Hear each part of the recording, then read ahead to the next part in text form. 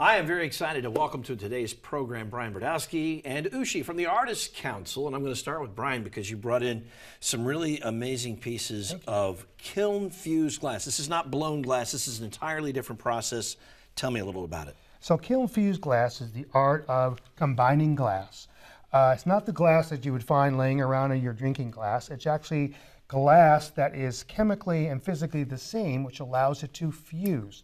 It's been around for over 2,000 years, but after a number of years it fell out of favor because it broke. So in history, blown glass and other glass took its precedence. It isn't until the 1970s that a company, Bullseye Company in Oregon, actually came up with a component, a chemical component to have fused glass. So it lasts longer. So it lasts forever. Oh wow, okay. And you brought in, like, so this is the raw, this is powdered glass? Right, so people ask me sometimes, well, did you buy these shapes? And I say, no, the shapes are such, we have sheet glass, we call stringer or spaghetti glass, and then we have all different grades of powdered or broken glass. So everything you see here is made from those three components. Wow, it's remarkable. Beautiful stuff. I love it. And all of this is leading us up to the opening for the Artists Council and the Art Center. Tell me a little bit more about that, Ushi. Well, you know, we had a very busy summer, that's for sure. And we got actually a new roof, too, from the city. And it was done right before the big rain. So we're happy on that. The opening of the Galen is on September 7th. With a show called Hot Times Cool Art, which we do every year. And then there's an opening reception the next day on the 8th from 4 to 6. And everybody's invited. Public welcome. Please come 4 to 6 at the Artist Center. And then, of course, at the same time, we're just redoing or creating the store, which Brian will be a part of it. And the opening for that is September 14th. All right, the store opens on the 14th. And Brian, you make a lot of interesting things like this is a salt cellar. Yes.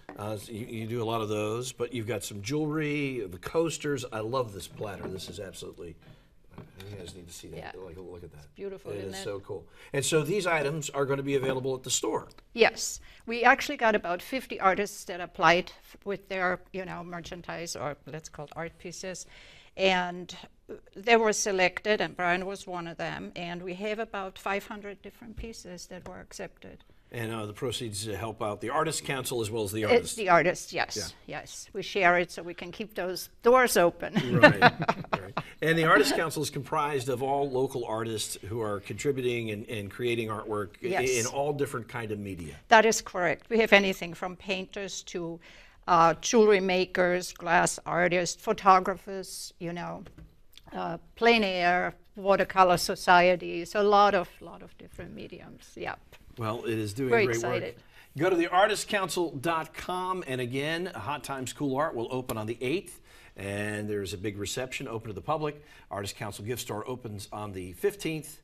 4 to 6 p.m. and again, artistcouncil.com, and you'll be with us off and on throughout the season to tell us about the upcoming shows. Yes, I hope so. Thank you. Brian, thank you for bringing all this beautiful artwork. Thank you. It's enjoyable art. Really interesting to learn about how it is made. Thank you both for being here. Thank you so much.